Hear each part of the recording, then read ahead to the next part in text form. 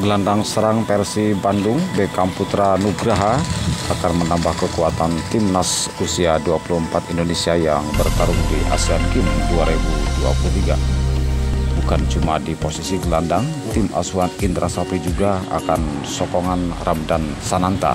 Seperti diketahui, dua pemain ini belum berangkat ke Cina. Beckham harus menjalani pemulihan atas cederanya.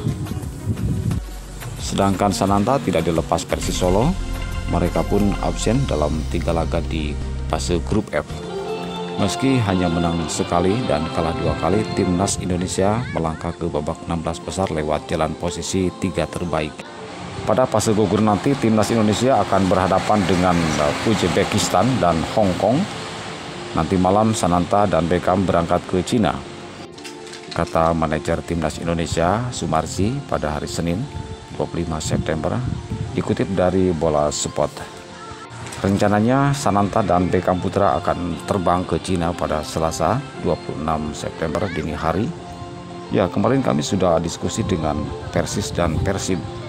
Karena ini kepentingan negara, jadi mereka melepas Sananta dan Beckham ke Timnas usia 24 Indonesia, kata Sumarji.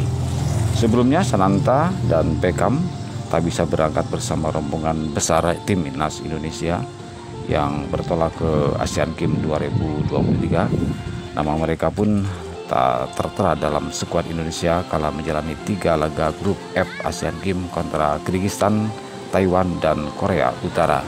Sementara itu, Beckham Putra sempat tak bisa turut bergabung ke skuad Timnas di Asian Games 2023 karena alasan kebugaran. Dia disebut masih cedera ketika rombongan pasukan Indra Sjafri terbang ke Cina.